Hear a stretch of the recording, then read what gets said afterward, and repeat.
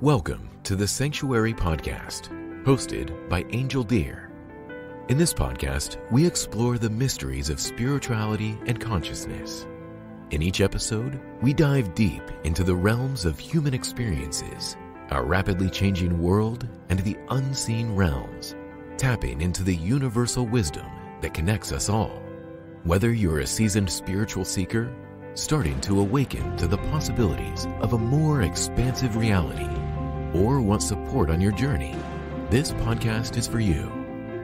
Join me as we explore topics such as shamanism, spiritual transformation, holistic healing, the medicine path, energy healing, plant medicine, ancient wisdom, and more. Our guests are respected elders and experts in their fields, and we'll learn from their insights and experiences as we journey together on the path of spiritual growth. If you can, please consider supporting this podcast by joining our Patreon page at patreon.com/thesanctuaryny. Once again, it is patreon.com/thesanctuaryny. Now, let's dive into today's episode. Recognizing your defense mechanisms, right? Just having that awareness, because if you are having any kind of conflict, and I would say that feeling cold or indifferent is a version of conflict. Maybe it's not the dramatic version. If any of that is in your relationship, dissatisfaction, recognizing or trying to identify what is your defense mechanism. Like, what is your thing? Maybe it's going cold, maybe it's getting angry, maybe it's feeling like a victim. It could be any of the things we mentioned. But identifying it, because just having that awareness will bring something where you have a different choice. And I would say by having a different choice in your archetypal expression, it has to change your partners, right? If you're not being victim anymore, they can't play perpetrator. Like, it's impossible. They don't match anymore. So you'll have to find a new game, essentially. In today's episode, I'm meeting a dear friend, Ruwan, who I've met in Peru, and with the husband of my dear friend Nalaya that I've interviewed before on this podcast on tantra and relationship. Today with Ruwan, we explore the context, cultural, historical, and also present of the sacred relationship. Not a term that he used, but the idea that we can develop a much deeper level of intimacy with our partners if we go through certain depth of healing. We can break patterns of running away or conflict, and even understand that sometimes conflict doesn't look like screaming and running away, but just being cold and not feeling anything, or being the stoic one. So there are a lot of things we're exploring today, and one of the reasons I brought Ruwan is that we are having an amazing retreat in 2 weeks at the Sanctuary, where we will bring both of them for couples who wish to go deeper into their relationship, go deeper into connection, go deeper into emotional and physical intimacy, really explore what is in the way of creating this powerful couple, but also powerful individual. Don't shy away from their power, from their medicine, from their knowing and their belief, and yet are able to create strong connection and manage the differences that exist between them and their partner. So I hope you'll join us at this retreat, and if you don't, I hope you enjoy the talk today. I had a lot of fun interviewing Ruwan, and let's just dive in.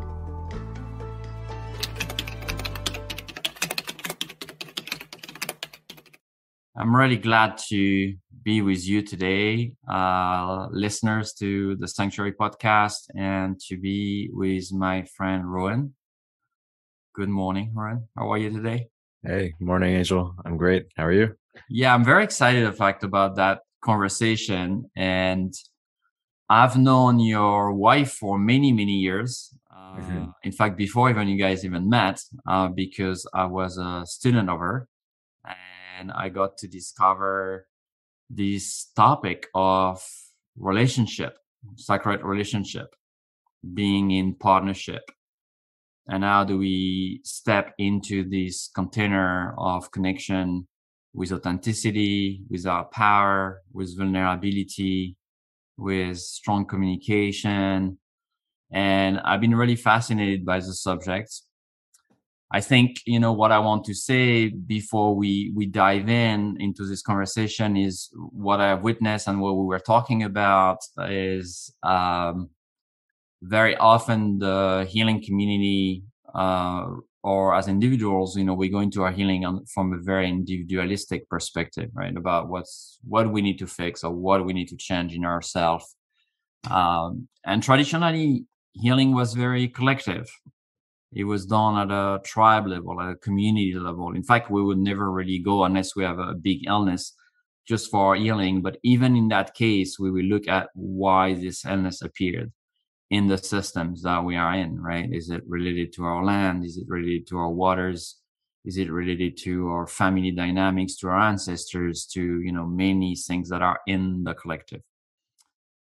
And so the sacred relationship theme that we're going to explore today for those of you that are listening to us is really the idea that there might be things that are in the way of us connecting to what we might call our soulmate or ideal partners. I don't never use the term soulmates, but many people use it. And what can we do to really maybe finally explore a relationship that is more harmonious, where there's no patterns of rejections or running away and coming back, pushing and pulling that we might experience a lot in relationship, and how do we create harmony? So I'm excited to discuss all that with you, Ruwan, and maybe other things that you want to bring on that subject. So first, let me ask you a little bit about your background, and if you can connect it to that theme, right? And why you're here today and what people should know about you. Yeah. And I actually say before I even share about myself, I do think that's the big conflict, especially for people who've worked on themselves, people who are conscious, is the individualism versus collectivism. And a relationship by definition is a collective of at least two people, right? And on that, I started my personal development journey probably the same reason most people do. I was upset about my life. I had certain anxieties, social anxieties. So relating to people was like actually my biggest focus right in the beginning. I went through many different mini journeys through that. I spent some time in like sexual intimacy, the tantra world, gained some things. Also, I think gained some negatives from that world when it comes to relationship that we can speak about. And then most recently, I've been working with men specifically with intimacy stuff, but really on life. I think the virtues that are relevant to men kind of apply universally. I think it's a little bit different for women. We can get into that as well. And I'm a recent father, so family has been a big focus of mine, or it's colored my view of how men should show up in the world, in relationship and family, obviously, but also in society. And I'm also a history buff, and I have a side project where I speak about the history of man from a cultural evolutionary perspective. Yeah, and we will dive a bit into that, right? See where we're coming from, really, because we evolved over tens of thousands of years. And now we live a very modern lifestyle that's very different from how we evolved. And we have a lot of traits and behaviors that are connected to this primal and more ancient way of living, right? Totally.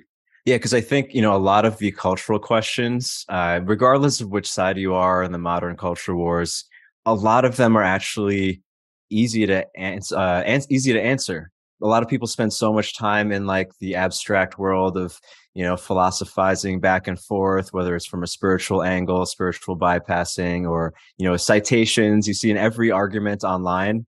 People are using, the same type of argument back and forth.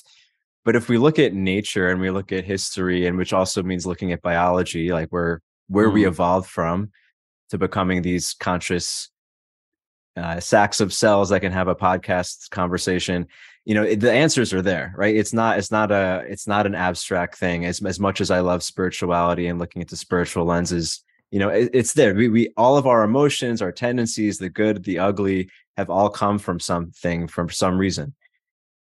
Yeah. And I think, one of my spiritual teacher, elder, that I've been working with for over 15 years told me one day, say, the hardest ceremony of life is being in a relationship. No other ceremony you are going to enter is going to be as hard as that. And it could be a relationship with a partner. It could be a relationship with your child. It could be a relationship maybe with your parents, right?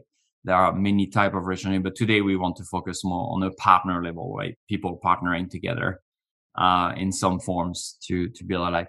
So you said you were in the tantric world a little bit, and you are a father. You have a beautiful child, and I got to hang out with you guys when I was in Peru, and that was so lovely.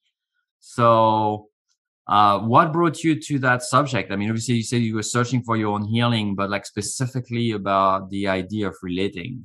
As a man, I guess, but also, what was there for you that you were not finding maybe in your education or from your parents or from society?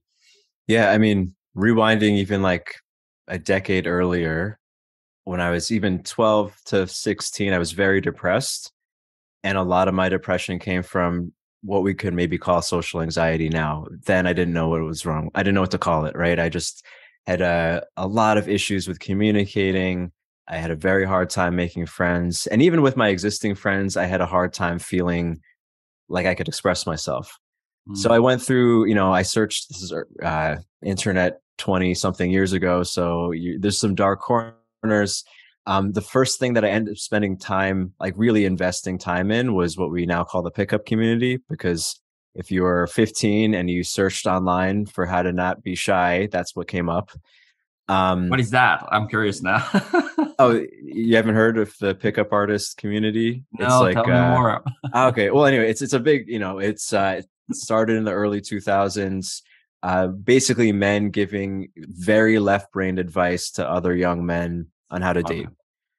So a lot of it, and a lot of the thought leaders there were coming from an engineering background, and they were trying to break down human interaction with women in a very, we could say robotic way.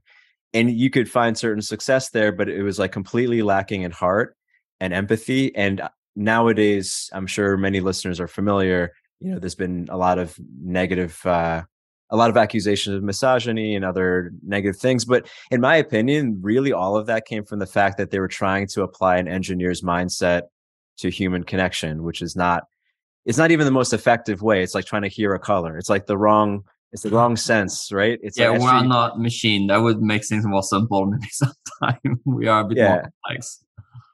So actually I had some negatives, even though it did help me break out of my shell when I was like really going on workshops where you go out and talk to 100 women in a night. It was beneficial in some ways because it was more people. I spoke to more people than I normally would have at that age.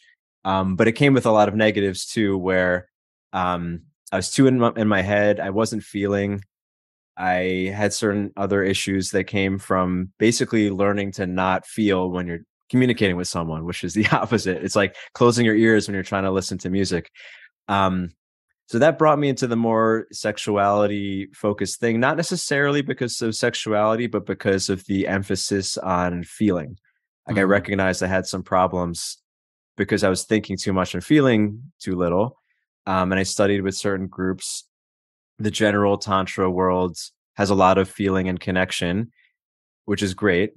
Something though I'm looking back now from a pretty recent perspective is that while they teach the skill of intimacy and like how to really drop in with a person eye gazing and really connect with someone, maybe in the first time you're intimate, there's something always that has to be withheld in order to do that well. Like in order to just fully open with a stranger, which is a great skill in some settings, you have to also be able to protect the part of you that gets triggered when we're in relationships. You see a lot of those people, and so like a lot of my really good friends are tantric educators. This is not to disparage anybody, but I do see a lot of people with this skill very highly developed. They developed it because they were able to protect some part of themselves, and then it all comes out when they're really romantically intimate in a way that maybe is even worse than someone who never took a tantra workshop, maybe in some cases, because they've learned to like hide that particularly vulnerable part and open everything else. They've learned to be maybe literally naked in front of strangers because they have detached from whatever natural embarrassment comes from that. I don't know if that's the best example, but like that kind of thing, Yeah, I hear you totally. Yeah. So So yeah. yeah, so sacred relationship, how would you define that? And would you apply that to your relationship today? And maybe what are the steps? What is it, and how do we really get there? What's in the way? Yeah. And that's not a term I use personally, just like soulmate, but we need to call it something, right? So actually my wife and I, we've been talking about like what is like the defining characteristic of the relationship we want to strive for. And it's actually the thing that we've already mentioned, this individualism versus collectivism. I think a lot of people, especially free spirits, feel they have to compromise too much in a relationship. Or I mean, this is just a general thing. A lot Mhm. of that just is a general belief in society that you have to lose some of yourself. And for us, we wanted to find a way where that's not in conflict. The extreme opposite being relationship is where you get to be yourself the most. In fact, you get to be yourself in a healthy relationship. You get to be yourself and maybe discover great parts of yourself that maybe you couldn't even do as an isolated individual, you know? Mhm. And that's what we strive for, at least as an ideal. I like that. I like that definition. So, what are some of the good? Let's start by the good first. The good indicator that that relationship is, I don't know, balanced, healthy. Well, what are the things you look at or you explore? And I'm guessing in your own relationship where you say, well, those are a good indicator that there is Mhm. some strengths there. Um, and that you say, well, yeah, this is the work we've been doing, right? This is, I know when I do that, or when we're able to maybe even argue together, right, to have Mhm. conflict to a certain degree, that for me is a sign that it's a healthy relationship. So what are the signs or the things we look at when we talk about Yeah. sacred relationship or good Well, partnership, let's say? starting with like really concrete things that I do like monitor regularly is how much we laugh together. Uh, when we come back together after being physically apart, is there excitement there? Um, and even actually, I just thought of this now because you brought up fighting. It's like when we argue, which is natural, uh, I still see her as beautiful in the middle of the argument. That to me is a sign that even though we're arguing, the relationship's in a very good place. Like if I have that perception of myself.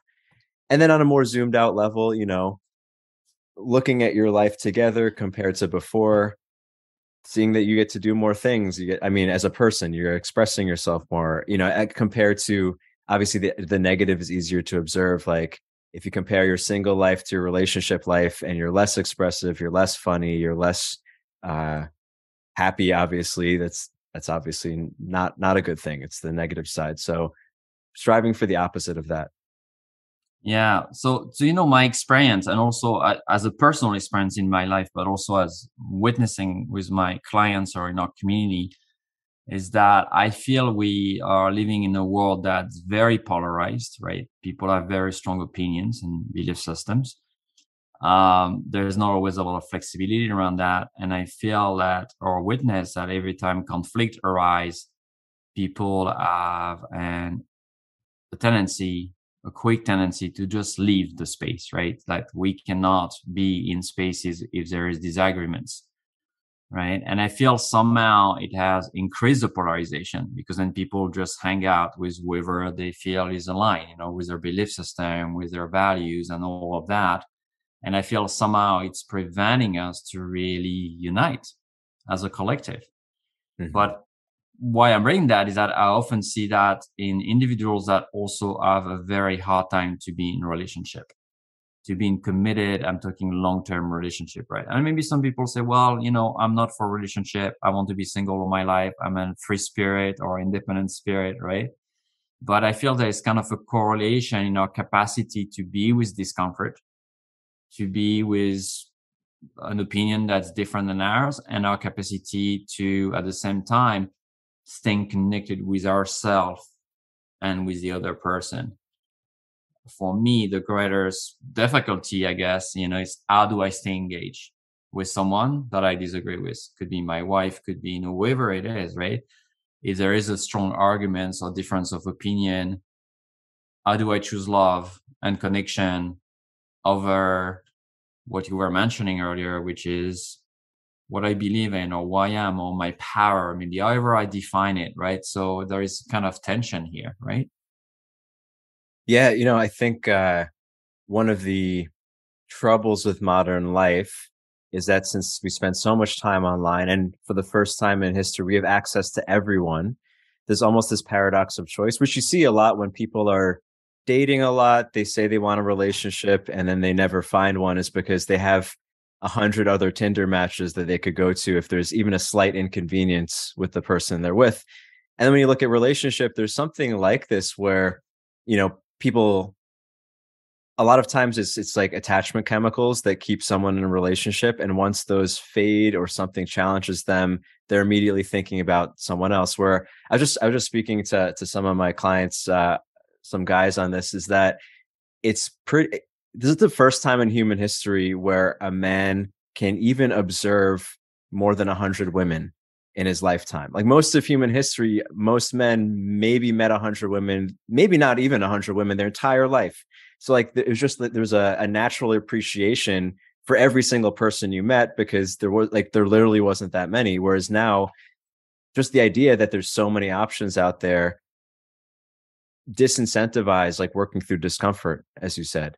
And you can see this on many levels, even outside of relationship. Like, we're alternative as a family. We want to live in a communal setting, as almost all, I think, spiritual or people interested in nature. Like this is like a very common hippie thing, right? You want to live in community on land with all your friends. And we've met so many families like this. But it's when it actually comes to anything inconvenient, be it money, be it how to live, it never works out. I mean, it rarely works out, right? Maybe 1% of groups of friends who say this works out, because once there's a disagreement, it's like, well, we're not bonded by blood. We're just going to go to the next community, and you just move. Like there's nothing really tying us. Whereas in, say, a Paleolithic environment, we wouldn't have a choice. We would need each other so much that if someone annoys someone else, you figure out how to make it work. Like this is something you see in like stories of tribal settings. Like forgiveness is such a big thing and sometimes ritualized, because you need each other. You can't kick someone out over some, he made a mistake. Like you have to make things work. And bring this back to relationship, the big extreme opposite of today would be, say, the arranged marriage, which is often seen as this oppressive thing. And maybe it's not something I would necessarily want or employ on my daughter, let's say. But there is something, you look at like some of the more ancient stories of Tantra's origin, this skill of learning to drop in with someone and learning to love the person in front of you, where nowadays it's in an eye-gazing ceremony, but it was based on the idea that maybe you don't get to choose who you're with, and you just have to be with this person. And then there's certain skills that are beautiful to learn where you don't have an option to leave. You have to find a way to make this work and make this happy for both of us. So yeah, I think we've gone a little bit too far, obviously, in the choice and globalization, let's say, of how we relate to people. And I think I do feel like culture is contracting right now. It's contracting to a more conservative, like as an adjective, conservative state, because people are realizing we've gone a little bit too far and anything goes, a little bit too far in individualism. And whether it's family, society, or especially relationship, we could learn a lot more to collectivize, let's say. Mm-hmm. To at the very least, to be in the same reality as our partner, which is how I would define connection. Like to really, you see the world for the most part in the same way, you evaluate reality together in the same way, which includes within the relationship, right? Most fights are a disagreement over what's true. It is true of all arguments, actually, right? And if very small things, right? People often break up for like a tiny detail. Time we say over the toilet paper or the toilet seats, or whatever that little things that annoys people every day. But that's true. I want to come back on what we were saying in terms of evolution, right? If 50,000 years ago, or even not that long ago, 10,000 years ago, right, we were to kick someone out of the community, or we wanted to leave, it was death. Right, you will probably die in the wild, or you will, without your community, you will not be able to survive. So there was no possibility. But there's also community today. in many ways that I've met and spent time with that still live that way. And there's still a possibility to live now, nowadays, either it's in jungle in Peru or in the mountainous communities. But there is such commitment to that family. And when I say family, I say beyond the traditional family unit, right? That includes all the elders in the community and the aunt and the aunties and, children in those communities, they call grandpa or father or mother, people that are not genetically their father or their mother or their grandfather, because they are the elders and they are holding all the children's, right? Or they are the parents and they are taking care of all the children's. And there is still a choice to stay there, right? Because people value that type of life. And in my experience, what I've seen is much more regulated children, much more happy relationships and communities, because there is that commitment and that understanding that we are in it together, right? And we are going to need each other. So how do we do that? We don't really live that way. For most people, I'm sure listening, we live in a very different environment, and we are very much like spoiled child, right? Everything is available, right? I can eat any food I want. And like you said, well, I can find another partner. I can find another woman. I can find another man, right? Whatever I'm looking for, because there is so much choice. So how do we feel into those values and this kind of different way of relating, and how do we nurture that, given maybe we don't have to, right? Or some people are like, yeah, well, maybe there is a certain level of unhappiness when we keep jumping from one relationship to another or one community to another, and I've seen that a lot, often.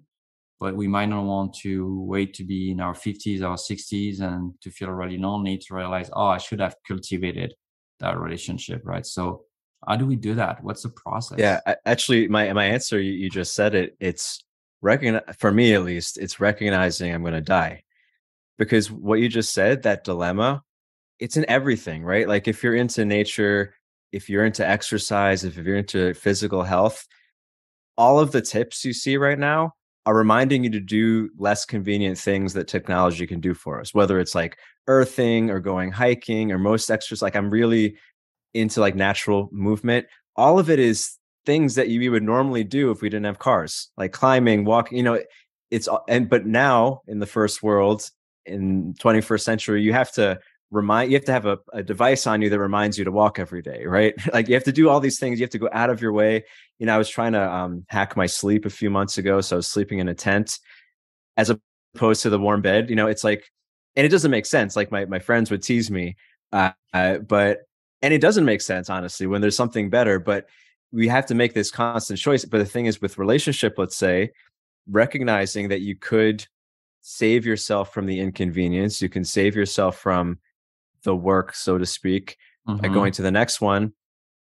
In every individual moment, the truth is, to look at it rationally, it does make sense, right? So someone smells a little funny, someone has a reaction to things you don't like, someone has a micro trauma that is inconvenient to you. Go to the next relationship. And like so many people have done that. I've done that for a lot of my life. But if you recognize that one day you're going to be maybe too old to enjoy the things you want to enjoy with a partner, I think that's the only thing. Because at every age, no matter what, like, assuming you're not about to die, it actually is kind of a rational choice if you look at it just in the short term. Yeah. And I want to explore, another part of that topic, which for me is something that's very alive, because something I witness all the time, is that the connection between personal trauma and our capacity to relate and to connect. Very often I see people that say, well, this didn't work for me anymore. It could be a relationship, it could be a community, or this, I had the intuition, or I had the guidance, or I had spirit told me, right? I need to do that. And in fact, when you have a little bit of trauma-informed background in psychology and in how the body reacts, when you carry trauma, you are going to very often read the world from that place, right? From that fear place, or from that place of protection and safety, which is, what trauma is, right? It's creating a story in the present from something that's happening in the past. And very often, those are very hard parts of us to access, to really see that maybe that pattern or that belief system, even that identity, that, or maybe I'm just a loner, or I want to be single and all of that. In fact, is coming from trauma, but not from our true nature and something deeper in us that's really craving relating, craving intimacy. And yeah, I wonder if it's something that you have experienced or that you see where we have this tendency to read, because I feel, in a world that's quite violent and oppressive, and there is a lot of that. And people sometimes have a very hard time reading into what their decision or where the decision are coming from, right? Or where their patterns are coming from, especially in relationships. Totally.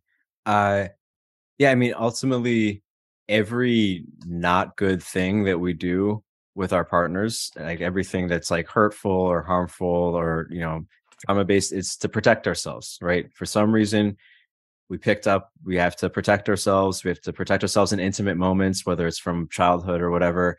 And then it comes out. And I think, at least looking at it from maybe a more rational perspective, this is one of the benefits, I guess, of maybe having multiple relationships through your life, is that if you've done this exact same thing, if you could be honest with yourself to recognize you've done this before, that's pretty much a sign that it's something coming from you. And it could be in your choice of partner. It could be what you incite in the other person. Because this is one thing that I think, when I hear about a lot of pop psychology, like now I think one of the trending topics is, is this person a narcissist? Like I see a lot of that now. It's like labeling the other person, labeling yourself. I'm an avoidant, I'm a fearful, anxious. Everyone likes these labels. Like there's a tendency to say this empath, is how I am. Right?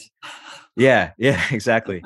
And in reality, and this is more the Jungian perspective, our personalities are like a bunch of different mini programs. Like the basic idea of archetypes essentially is like we have all of these things in us, right? And they get activated in different ways, which is why the way you behave with your parents is different than your coworkers, is different than your lover, etc.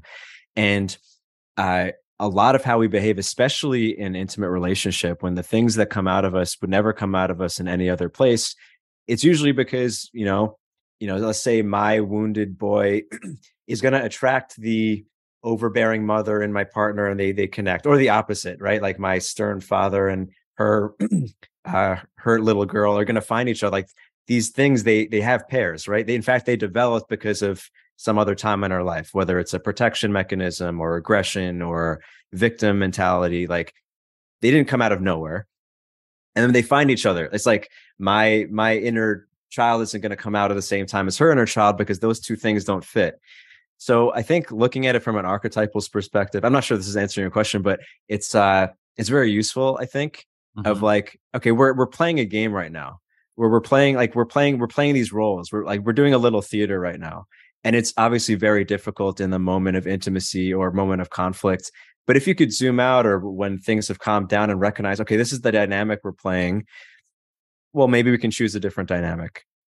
And so especially when it comes to trauma informed. Is that what many people very often call soulmate? Is just basically those wounded parts that are reflecting each other and attached to each other. And it can feel really good because it can feel safe, but basically we keep protecting a part or repeating a role and a play without being completely unconscious of it. I mean, not that it's always the case, but I feel it's often the case when we use those terms.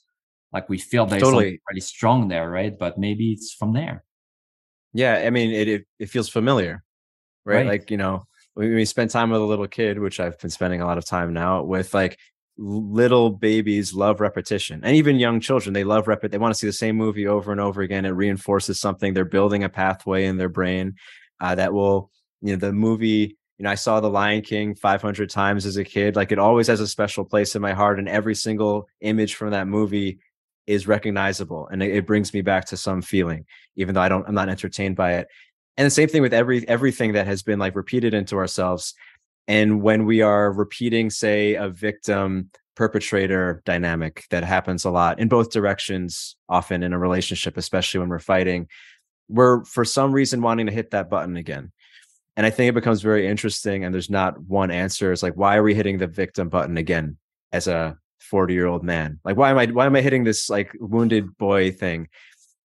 And there's maybe many answers to this, but one could be, okay, this part of you has not been resolved. Like, you're still carrying trauma. There's obviously many routes to healing that kind of thing. But I think, with stuff like this, just recognizing that's what's happening, just like admitting it, I think it's huge, actually. Just like being like, oh, okay, maybe not in the moment when you're in your boy and whining, that's not recognizable, but maybe a second later. Or I think part of what consciousness is having like a shorter time delay before, like, oh yeah, 2 minutes ago, I was being a little boy. And the closer that gets to zero time, I mean, once it gets to zero time, then you have control. Yeah, it's not already in fact controlling it. It's just first being aware of it, right? It's like, oh yes, this is what's happening here, and maybe I have no hold on it. And maybe next time it's going to get triggered and again and again and again. But like you say, maybe it's not going to come as often because if I'm making me aware of it, or it's not going to pass for like a whole week before I realize this is what happened last week. Totally. This is who was there. In fact, you were not my wife. You were my mother in that scenario. And I was angry, and I was 5, right? Yeah. Because once you get to noticing it almost in real time, then you have choice. Like, you wouldn't choose to be a little boy, in your relation, maybe not, no, never. Like, you wouldn't choose it. So it only happens when you basically lose consciousness for some period of time. And then you go into some dynamic that you wouldn't choose if you were conscious. So can I ask you a vulnerable question? Oh, yeah, sure. The question is possible. So what is your pattern? What's the one you say like, no, that's the one I really go to, and you know where it's coming from, and maybe we can give an example there and say, yeah, this is when it show up for me. That's how I do. That's how I shrink or I small or I get young, right? Yeah, well, Nalaya and I, we've had this discussion a bunch the last couple of weeks. So it's, I think we both have a version of martyrdom. Like, we do things that we don't mean, and it comes out a little bit differently for both of us. But I'll say for myself, like, I'll do extra because, oh, I have to do this because the family needs it, or she's in a bad place, but I don't really want to do it. And then it's building up some resentment that I'm going to bring out later. Of like, oh, well, I did all this stuff. I had to take a day off work today because of your needs. And like, it's like thrown back at her later. And actually, even on a deeper level, one of the reasons why we came up with the definition that I mentioned of like a sacred relationship or an ideal relationship is part of mine, at least, is this idea of like, oh, I need to make myself small to accommodate my partner.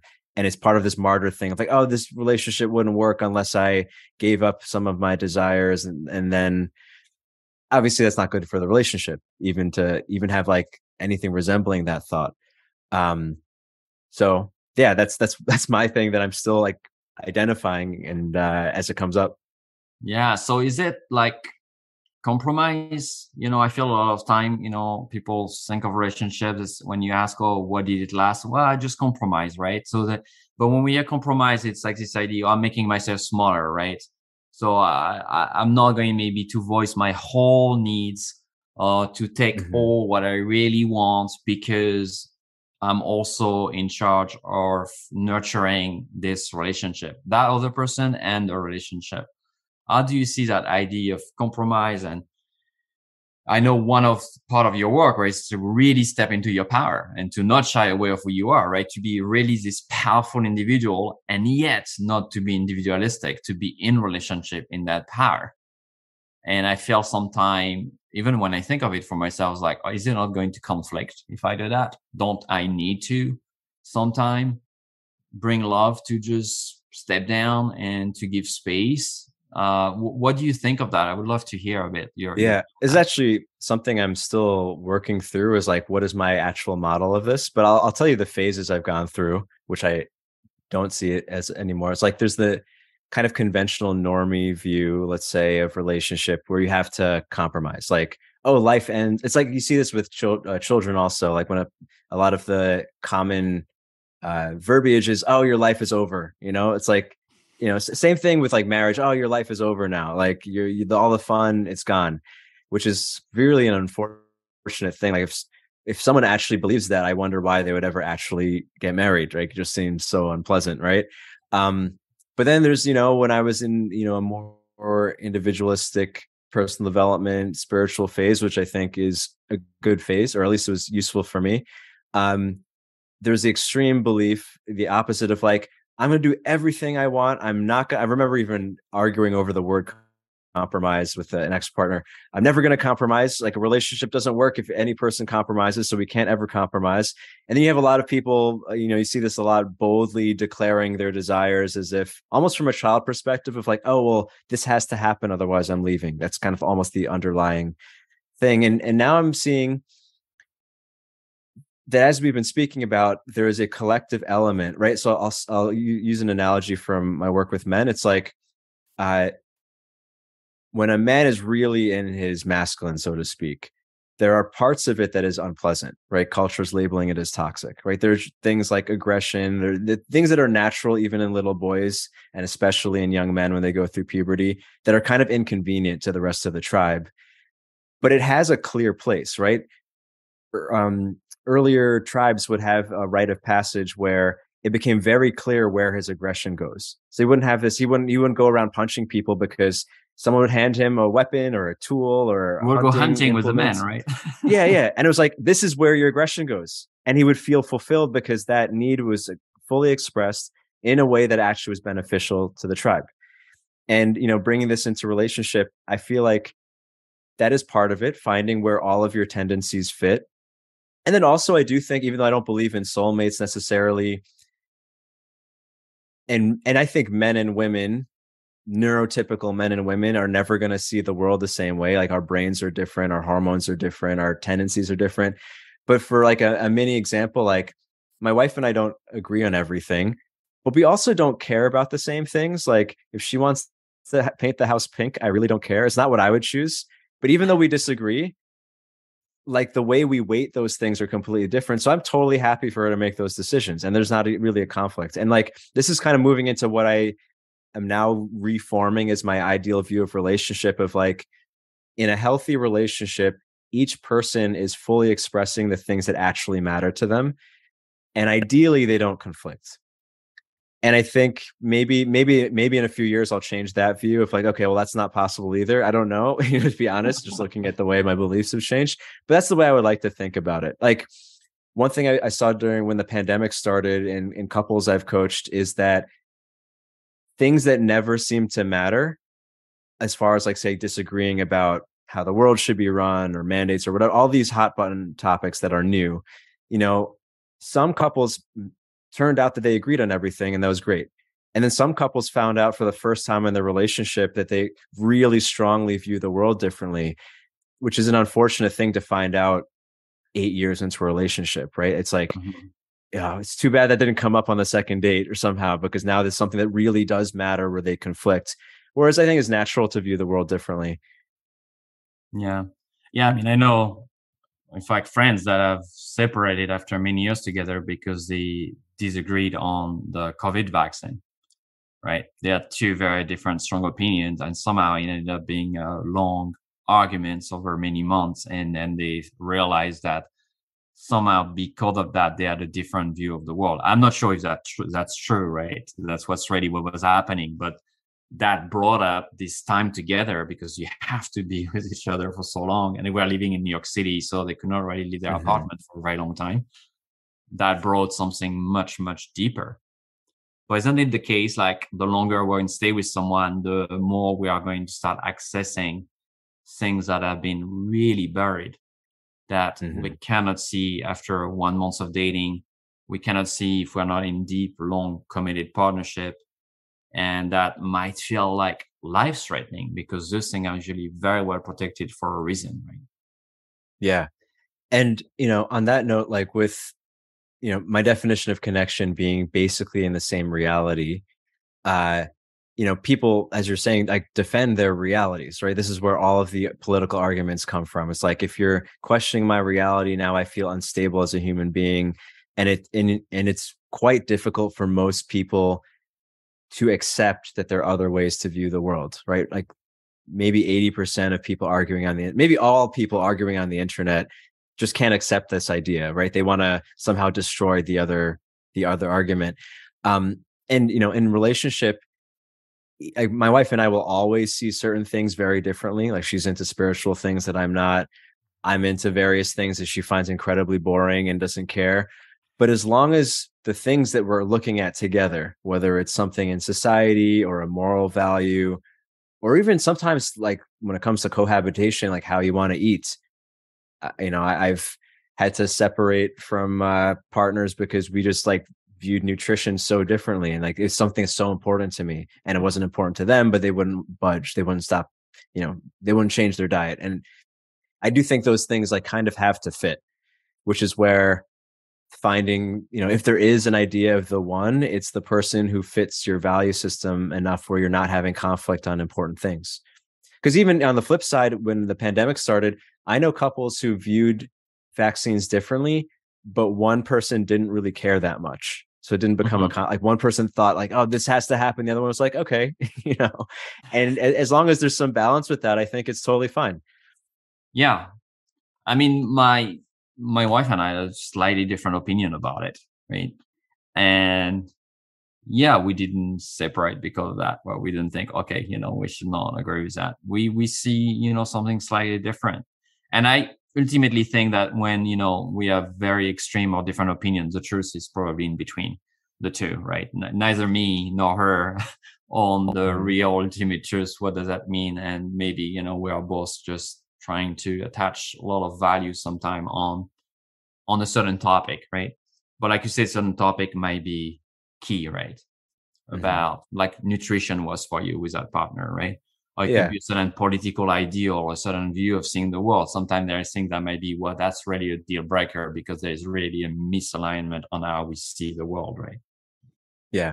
And I think a lot of things, this goes for culture and for like relationships, maybe there is no objective truth, right? Like, if you look at how the common views change every generation, and when I think of culture, I'm thinking more on the society level.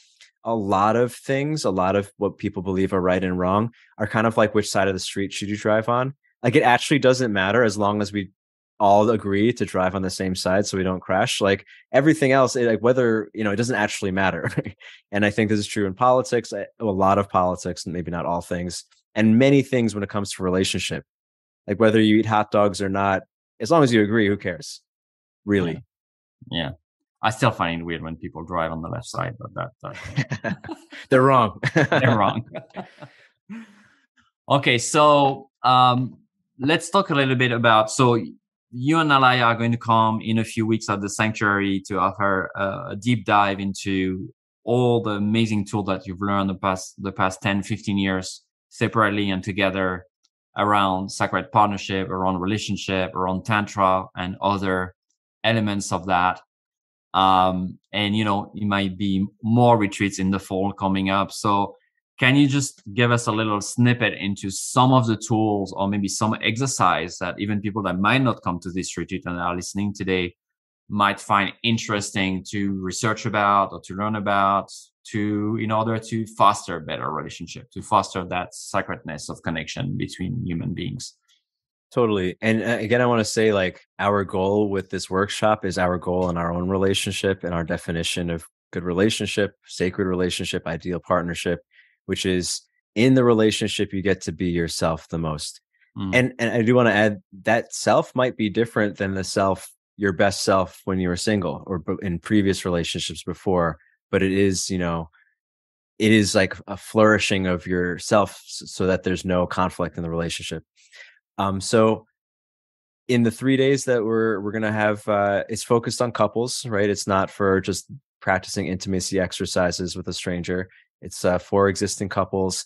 The first day is going to be focused on clearing those defense mechanisms that we picked up, those traumas or micro traumas that we picked up from past relationships or maybe our childhood, where we learn to protect a part of ourselves, which usually comes out in a negative way in our partner and usually triggers their defense mechanism. So the first day is focus on breaking that negative feedback loop where we identify defense mechanisms, where we break them down. The second day is more focused on certain exercises we picked up from both of our time in the tantra worlds, where we're translating certain physical practices into really creating union. with maybe a mini goal of like having the kind of physical passion that you had when you were falling in love, which for a lot of people dies away. And there is a part of that day where we're going to separate the men and women to like really find their individual power, if you will, their polarity, if you will, to come together as full beings. And the third day is an integration day with co-creating reality, which is the other thing we spoke about today, is where, you know, can you have the same vision and build a vision together? Because if you look at the evolutionary purpose of why we care to have a partner, why any of those things are interesting, it is to create more life, whether you choose to have literal children or not. It's creating life together in a way that a single person literally physically cannot do. So yeah, that's the focus of the weekend. We're very excited to share different tools and meet some awesome couples who want to go in that direction. That's beautiful. So before we close, you know, there's some people here listening.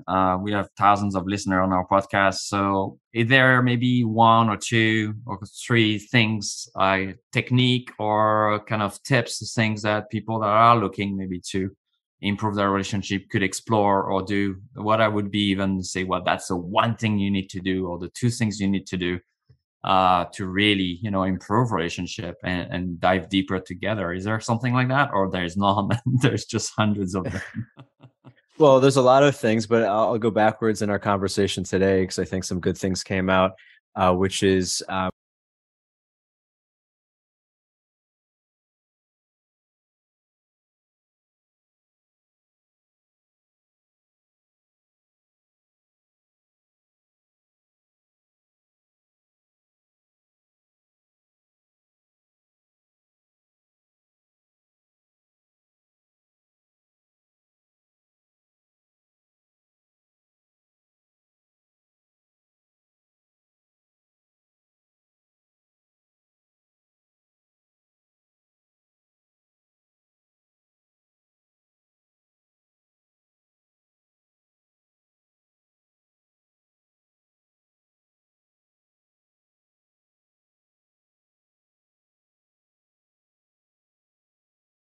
and I would say another thing would be, and this might be just a discussion for everyone in a relationship to have with their partner, is what is your co-created vision for the now and for the future? I think it's a very fun topic, especially if you've been having unfun discussions or maybe things haven't been so interesting in your relationship. Like, we call it, dream time. Like it's something we do after the baby goes to bed. Like we will say like, oh, you want to dream together? And we just like imagine what we want to do in the next month and the next year. And just having, that is as defined a shared reality that you can have your vision for your life together. That is beautiful. I love that. Yeah. Thank you. I feel that we've done that a few times together and with my partner, and it's been so amazing, right? Because maybe we had a conflict the day before or that same day. And then we talk about our big dreams and we realize they're so aligned and we get so excited to do it together that it kind of brings us back into connection. Sometimes just kind of opening the space, right? Beyond maybe the one thing that triggered us, right? That brought us there. Yeah. And I think, we didn't speak about the differences between men and women too much, but in my experience, at least, that's something that tends to really matter for women. It's like, oh, they're included in the shared vision. And like, that's at least I'll say in my relationship, this is true, where it's like a really strong, almost like reconfirmation of love, like that we're sharing an envisioned future together. And it just makes you feel closer, and it's great. And maybe in some relationships, the opposite dynamic, I guess it is not necessarily gendered, but, I think it's just really great for reaffirming love. Beautiful. Thank you, brother. Thank you for thanks, Angel. Your time today. There's so much more. There's so many things to explore, but yeah, so we are going to have this retreat in a couple of weeks. If you feel interested, I really recommend to come because Nalaya and Ruwan just flew from Mexico and they were in Peru before, and they're going to be in the US for a little time. So I highly recommend being there if you can. And if not, you can check the link that I will put under this podcast and this video about the websites that Ruwan's work does. And if you're a man, you can check that. And if you're a woman, maybe you want to work with Nalaya, with his wife. But definitely, and I'm sure you guys are preparing some kind of offering together, right? Where we can do some online work with the two of you, no? Possibly. Like, we're focused on this retreat right now, but Okay. maybe in the future. I'm planting a seed there. I'm hoping that will happen. Thank you so much, brother. Thank you for the time. Thank you for sharing your insight, for being really authentic and grounded. I really appreciate that. It's refreshing and it feels very nice to find that. And also, opening our mind, our hearts, our souls to, to really be vulnerable and I guess radically honest with ourselves about what's really happening. And that's something I really, really love that you carry as medicine and that hopefully people felt today when they listened to you. Thank you. Yeah, it was really fun. Thanks for having me. Thank you, everyone. So you can find, all the details on the retreats and events as usual on our website, thesanctuaryheal.com. And we look forward to seeing you soon again. Thank you, everyone. Bye. Bye, Ruwan. Ciao. Thank you for listening to the Sanctuary Podcast. We deeply value your support. Please consider sharing this podcast with others and joining our Patreon page at patreon.com/thesanctuaryny. Once again, it is patreon.com/thesanctuaryny. At The Sanctuary, we believe that spirituality is a personal journey that takes many forms, and we honor and respect all paths to awakening and the rise of consciousness. Our mission is to provide a platform for open and honest conversations about spirituality and to inspire and empower our listeners to live their most authentic lives in good relation to each other's, the living and invisible worlds. I look forward to connecting with you again here or at our events, retreats, and online gatherings. You can find all our offerings at thesanctuaryheal.com. Once again, it is thesanctuaryheal.com.